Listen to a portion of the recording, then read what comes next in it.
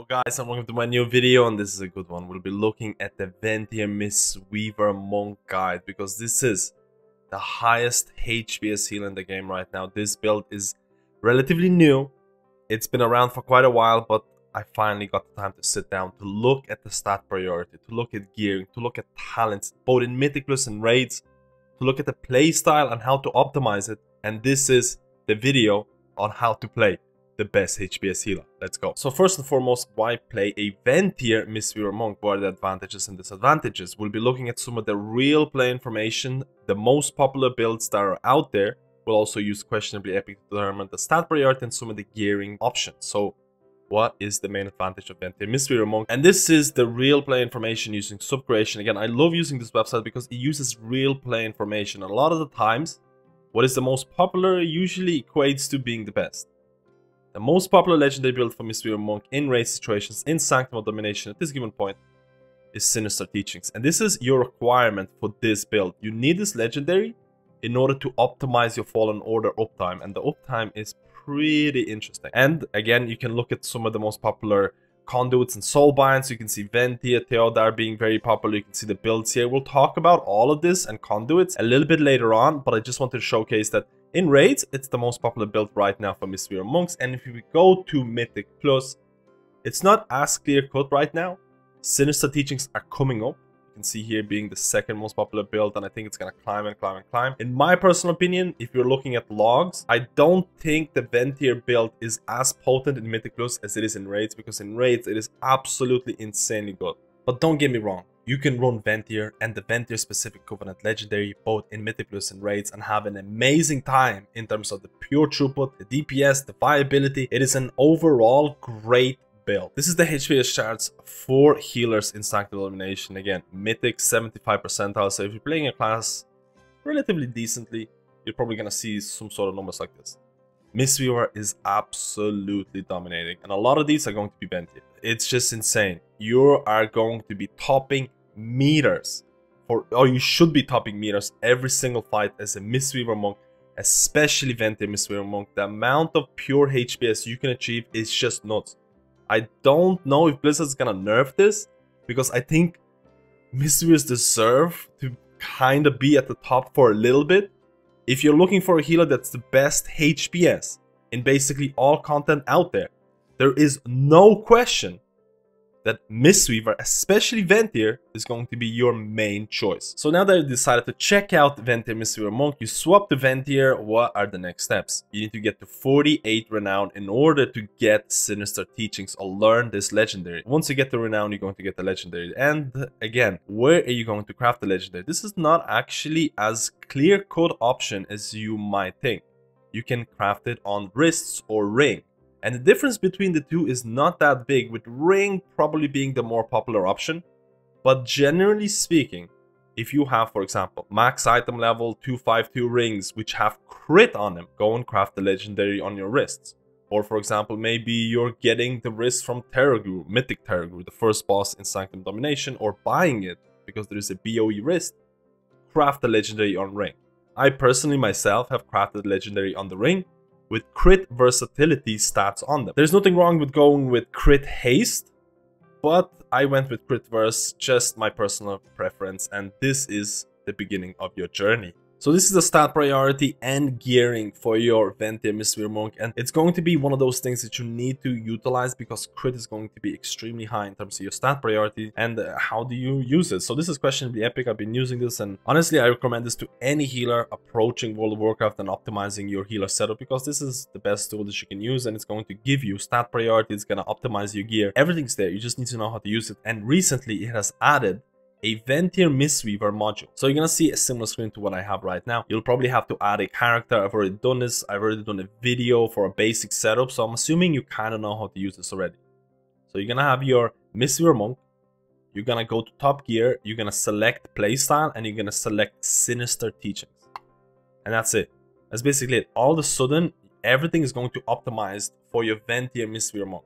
So what is your stat priority? Right click, and this is very important, right click on your Mistweaver, and you're going to see the default generic stat priority for a Venthyr Mistweaver Monk. And you can see here crit is 0.59. The higher the number, the better the stat. You can see intellect is 1. So that is like, you know, the main stat. Intellect is still the king, but crit is getting closer. And after that, you're going to have haste and versatility, which are basically equal to each other. So you can either go crit verse, crit haste, and you're going to have a good time. Maybe a good mix or balance of those stats. Mastery is a little bit lower.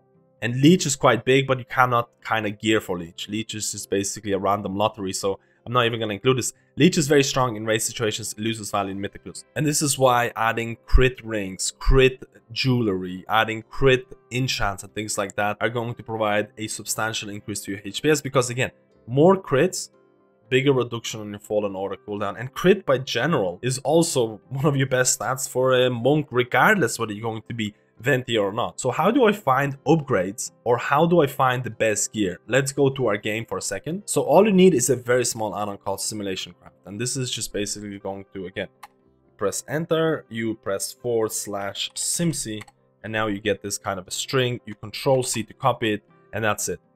With this string, you'll be able to optimize the gear that you have currently equipped and the gear that you have in your bags. Let's go to Questionably Epic Live. And once you're in Questionably Epic Live, you have to select your monk, and you have to, at the top right hand corner, you'll see SimC, and you just Control V to paste all of the text that you copied. And all of a sudden, if you go to top gear, you see, oh hey, all of the gear that I have currently equipped, you can see the little yellow border around it is the currently equipped items and the items that I have in my bags. Maybe this helm is going to be better. Maybe this this neck is going to be better. Maybe this cloak is going to be better. Again, you can select items that you feel could be better, or you're not sure about. You can select all of the rings. Maybe I have some rings that are going to be better than what I have equipped. And then at the bottom, you'll see a go icon, and you can click go. And you can see, in this case, the currently equipped gear that I have is the best equipped gear that I could possibly have. So I don't have to make any changes, which is great because, again, I optimize my character using this tool. Keep in mind, in the next couple of weeks, Questionably Epic is going to add some substantial quality of life improvements in terms of how you add domination gear and domination sockets and determine which sockets to use. So right now, if you want to add a domination item, you can either add it by SimC, and it's going to straight up pick up, oh hey, you're using a shard here. Or if you want to add it manually, you might go to something like gear compare, and you add helm socket, and then you have to add the item, and then you have to add the actual socket that you're going to be using. In the next couple of weeks, you're going to have simplified version of this where you have a list of shards and you can select them, and then it's going to pick out an optimal setup, which I feel is going to be insanely nice. And that is a feature that's happening in the next couple of weeks, so I'm looking forward to test that out. But now let's find some of the gear upgrades for our Venthyr Mistweaver monk, which values, again, I talked about this, which values crit quite heavily. Let's go to Upgrade Finder. And in Upgrade Finder, we're gonna, again, Sinister Teachings playstyle is selected. You don't have to do anything about this. Let's say we're just gonna do heroic content, because we're not ready for Mythic yet, but we're doing 14-15 keys, which are going to give you a 236 item level. Actually, let's go to, if you're running Mythic Plus situations, you can use Valor to upgrade it, and you can click Go. And all of a sudden, again, I'm not gonna, for example, I'm not gonna be rating that much. I just want to do Mythic Plus. I can click on the Mythic Plus section here, and all of a sudden, okay, there is a decent amount of upgrades I can get here. There is Unbound Changeling is always a good addition. Keep in mind, you saw my neck. My neck is a blue neck that I bought from Auction House, and I added crit verse to it, which again is an insanely way to get that crit stat.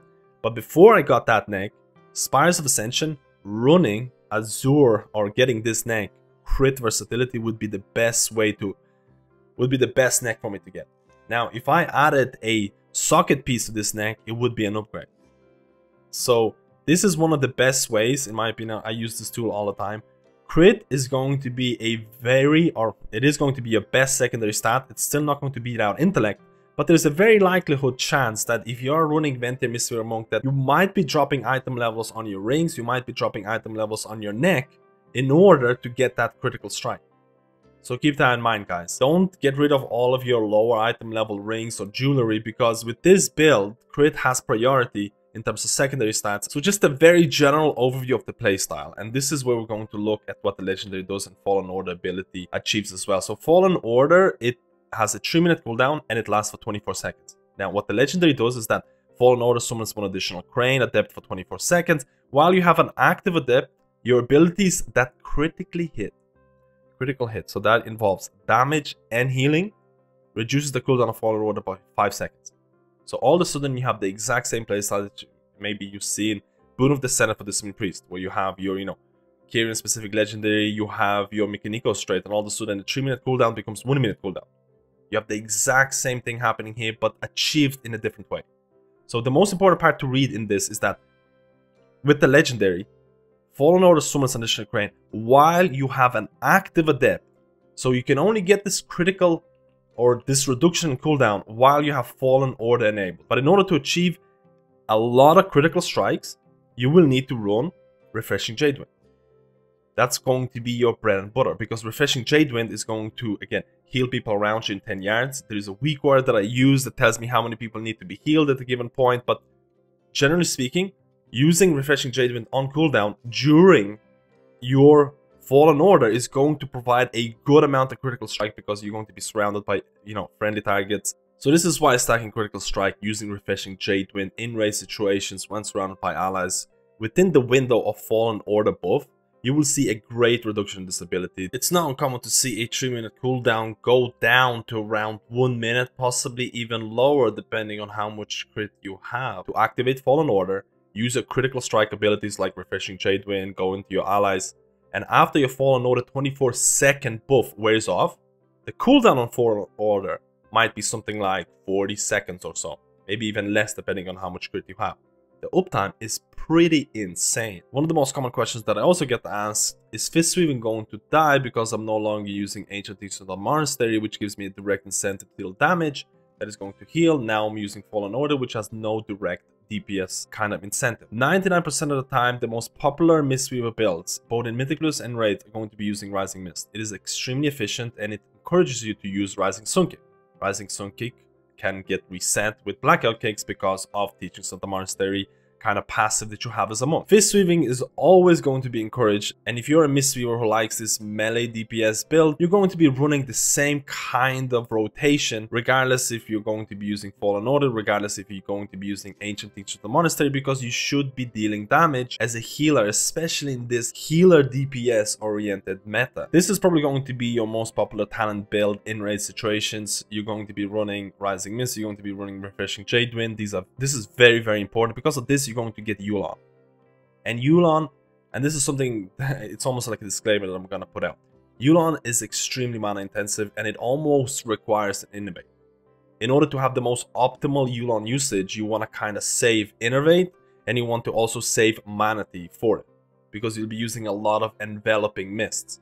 So with this build, because you have to pick Refreshing Jadewind because of the critical strike that this is going to provide during your Fallen Order windows, you're going to have to use Yulon, which in turn can be really optimized if you have a Boomkin. One Boomkin who can give you Innovate on that 3-minute cooldown. If you don't have an Innovate, you might have to be a bit more careful about how you use Yulon. And this is one of the reasons why I don't like Yulon when you don't have a balanced druid to help you out. But this is going to be the most popular build. You're going to be using Mist Wraps. Mist Wraps is extremely important. It increases the enveloping mist duration by 1 second and its healing bonus by 10%. Why is this so important? I'm going to showcase. I'm going to use my Fallen Order right now just to see what it looks like. You use Fallen Order and you can see it here, 23 seconds, and you can see there's these adepts here. They're healing this guy here with Soothing Mist. They're also going to drop Enveloping Mist on this guy when they need extra healing. So you can also see, the Enveloping Mist being stacking up there. And I'm using Spinning Crane Kick just to showcase the cooldown reduction. Now, I started a little bit too late, so it's not going to be really that great. If we look at the logs after the Fallen Order has expired, and expired right now, so I'm going to reset combat. And this is after the combat has been reset. If I go to healing, don't look at the numbers because these are dummies from the old world and the amount of healing that I'm doing is insane. But just look at the breakdown of Fallen Order. You have a thing called Fallen Monk, and they do Enveloping Mist, and they do Soothing Mist. This Enveloping Mist healing and the duration of the Enveloping Mist is buffed by Mist Wraps. So, if you are using this legendary, you should, in all content, pick Mist Wraps, both in Mythiclus and Raids, if you're using this legendary. And now let's go to the Mythiclus version, and honestly, running this legendary, running Venthyr, in Mythiclus situations is very viable, is very optimal. A lot of times Fallen Order abilities are going to be one of my top heals in the Mythiclus dungeon, which is going to trivialize certain healing intensive weeks. It also provides additional DPS. The DPS isn't crazy, but the way that you're going to play with Fallen Order in Mythic Plus is going to be a little bit different, because you can't use Refreshing Jadewind to get those juicy crits during your Fallen Order windows. Instead, you're going to be using Spinning Crane Kick on these, how do I say, bigger trash bag pulls to get the critical strike to reduce the Fallen Order cooldown. So as an example, we're gonna go to the training dummies and we have Fallen Order available. I'm just gonna use Fallen Order. I'm gonna go straight into Spinning Crane Kick. Now, Spinning Crane Kick, the crits here are going to reduce the cooldown of Fallen Order. You can see here at the bottom, you should be able to see it. You can see it's 2 minutes cooldown right now. I have 12-second duration uptime. Again, I could have had HOTS already running. You can see my Fallen Order monks are Soothing Misting, Enveloping Misting other people around me. 4, 3, 2. It's nearly over, and the cooldown of it is around 40 seconds. So this is the kind of uptime that I can achieve in mythical situations if I'm using Spinning Crane Kick during a more bigger trash bag pulls. Again, I feel that it's not going to work with every dungeon. You might have to hold on to it. You might not have bigger trash bag pulls, and if you cannot use Fallen Order, or you have to use Fallen Order on like a boss fight, the cooldown reduction is going to be substantially lower. So this is why I feel this build, while it works in Mythic Plus quite well, I don't think it is as strong as it is in raid situations where your Refreshing Jadewind can be ticking on everybody at all times, especially in large group situations. So because this is the Mythic Plus section, we're going to talk about the most popular talents. And the talents in Mythic Plus, there's a big difference. You're not going to be running Refreshing Jadewind, you're going to be running Red Crane a lot of times. This is probably the most popular build for Mistweaver monks, Venthyr in Mythic Plus situations, because again, Mist Wrap's also going to buff your Fallen Order Enveloping Mist. But now, you're running Red Crane. Red Crane, during Red Crane, your Enveloping Mists are going to proc Enveloping Breath. Enveloping Breath is pretty insane, but will Fallen Order, because Fallen Order Adepts also cast Enveloping Mist, will those Enveloping Mists proc Enveloping Breath as well? The answer is no. It won't do it. I know it would be absolutely overpowered, but they don't. Unfortunately, they do not. So you won't get Enveloping Breath from the Enveloping Mist casts from Fallen Order Adepts, unfortunately. But you can still get it from casting your own Enveloping Mists. So just a very quick summary for your Venthyr Mistweaver monk. You need to be Venthyr, you need to have a legendary to make this build work. In raid situations, you're going to be running Refreshing Jadewind. You're going to be using this pretty much on cooldown during your, again, during your Fallen Order windows. During Fallen Order buff, you need to crit as much as possible in order to reduce its cooldown to around a minute, possibly even more depending on your crit. In mythical situations, you're not going to be using Refreshing Jadewind, you're probably going to be using Red Crane, but in this case situation, in Mythic Plus, you're going to be replacing Refreshing Jadewind during your Fallen Order windows with Spinning Crane Kick with big AoE trash bags. Because of Spinning Crane Kick, you're going to be getting a lot of critical strikes, and you're most likely going to be reducing your Fallen Order to a similar amount, but because in Mythic Plus you might not be able to get these kind of trash bags every, so often, you might not always have this cooldown reduction that you can get in raid situations. But that's not a problem.